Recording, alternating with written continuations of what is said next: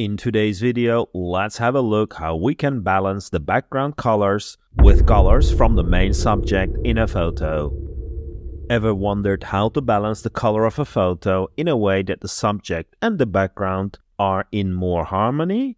Here's how to do it. Let me move the current adjustment to the bottom so we have a good starting position. First thing I will do is to make a duplicate of the original layer. Next, we need to separate the main subject. To do this, I'm going to use the selection brush while the duplicated layer is selected and quickly make a selection. Once I have my rough selection, I can refine it using the Refine button. I'm quickly going to improve the selection. With the matte brush, I can clean up the small areas, and for the areas I totally missed, I can use the foreground brush. Once our selection looks good, let's apply this selection as a new layer with mask. Perfect. We now have separated our subject. The last action disabled the layer we started from, but I'm going to need it, so let's enable it. Time to start balancing the colors, and I'm only going to use 2 adjustments. The first adjustment will be a gradient map. In the gradient map, I will choose the colors from our subject. I will first select the darkest color, and then select the lightest color from the main subject. The green in the middle is our midtone, so let's select a midtone. I'm going to need 2 more points in the gradient. First, a dark midtone, and then a light midtone. Nice. I'm missing the greenish color from the pants. So let me change the midtone, which will be closer to the greenish color in the pants. Awesome! As you see, our background now has similar colors as the main subject. Before adding this second adjustment, I'm going to move the gradient map as a clipped child. This way, the gradient map is clipped and applied only to the parent layer.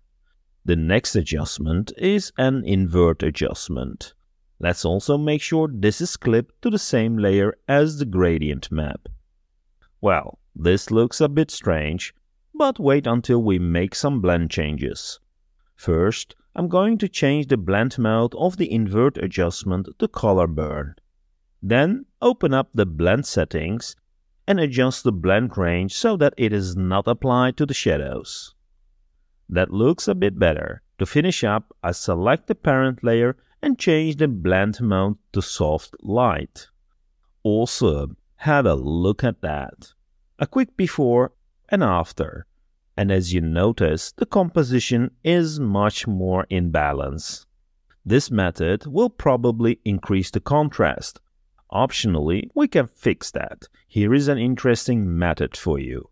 I'm going to add a curves adjustment on top of the background. With a curves adjustment, I'm going to brighten things up considerably. This will not fix the contrast issue yet.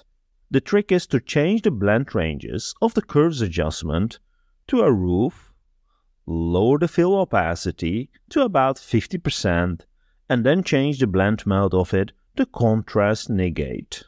With the opacity, we can fine-tune it to our liking, but usually a value around 60% works fine. Now you might think this didn't help that much, but here is a curves layer disabled and here it is enabled. Notice how the contrast is lowered and we get details back in the shadows and the highlights. Pretty amazing. Let me disable the top layer with our subject only. Notice how the original subject looks much better with the new background. If the difference feels a bit unnatural or is too big, you can adjust the opacity of the masked subject to make it blend better. I hope you like this technique. Let's quickly check the before and the after. Here is another example where I applied the same steps. Let me enable the changes. It creates a much more interesting shot. Here is the final example. Let's enable the adjustments and see the result. Hope you like it. Thank you again for watching and see you again in the next video.